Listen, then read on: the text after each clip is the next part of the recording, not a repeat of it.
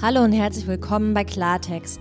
Heute hier bei uns der Alexander Nemet. Er ist Leiter internationales Marketing und SEO bei ImmobilienScout24.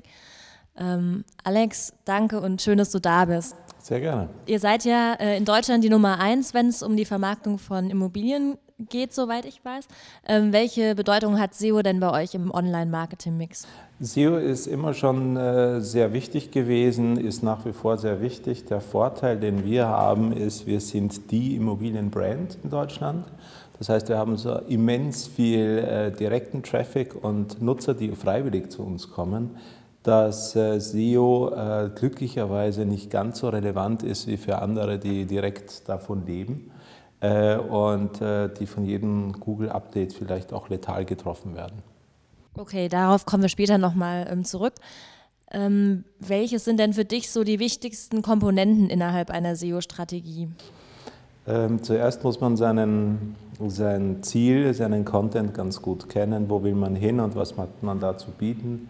Da gibt es ja sehr, sehr breite, seit vielen Jahren laufende Diskussion, was eigentlich guter Content ist. Sonst würde ich sagen, für eine Strategie immer die Basics im Auge behalten. Die Basics sind mal das Grundgerüst, auf das es ankommt. Und wenn man die alle berücksichtigt, dann hat man sehr, sehr gute Voraussetzungen, wenn die Zielseite dann auch konvertiert. Dieses wird ja auch laufend mehr von Google belohnt. Und inwiefern betreibt ihr denn selbst bei Immobilien-Scout jetzt Content-Marketing und was denkst du, wie sich das in Zukunft bei euch von der Relevanz her entwickeln wird? Content Marketing grenze ich mal dahin ein, dass Content Marketing Content ist, den ich als Immobilien-Scout nach außen vertreibe, also anbiete. Und das wird laufend wichtiger, da relevanter Content das Einzige ist, was draußen noch angenommen wird und zählt mittelfristig und langfristig. Es wird immer schwieriger, relevanten Content draußen überhaupt zu platzieren, also muss der brillant sein und muss weit weg sein von irgend so einer Modewelle wie eine Infografik. Okay, verstehe. Und welche Rolle spielt denn Social Media für euch? Ich betrachte Social Media als Nutzerinteraktion. Bei uns gibt es seit 2001 die Möglichkeit, ein Objekt seinen Bekannten weiterzuempfehlen. Das ist eigentlich auch schon Social Media.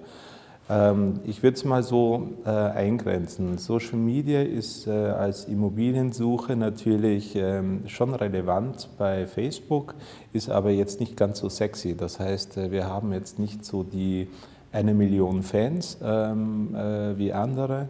Die Interaktion, ich teile jetzt gerade meine neue Immobiliensuche mit all meinen Freunden und Bekannten, ist eher ein schwachsinniger Case, aber ich habe was Geiles gefunden, sehr wohl. Da muss man eben wissen, was man damit tut und ob man das auch als Kommunikations- und Supportkanal beispielsweise sieht. Okay. Und du hattest ja vorhin schon am Anfang kurz angesprochen. Was würdest du denn sagen, wie wichtig Google heute für euren Erfolg ist? Ist sehr relevant. Dank der großen Marke ist es nicht direkt, wir würden nicht sofort sterben, wenn Google uns abschaltet.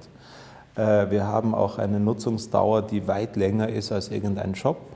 Aber, und das macht die Sache wieder doch sehr relevant, der Nutzer gerade am Anfang wird immer recherchieren.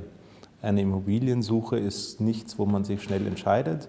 Da will man eine gute Auswahl treffen und deswegen wird der Nutzer am Anfang immer gucken, was gibt es da im Markt, was zeigt uns Google, und Google ist die Suchmaschine, also wird es immer der relevante Suchpartner von uns bleiben. Jetzt kam ja kürzlich das Hummingbird-Update von Google mit diesem Infographen. Wie würdet ihr denn jetzt reagieren, wenn Google für Immobilien so einen Infograph entwickeln würde? Und wie wappnet ihr euch denn für die neuesten Google-Updates?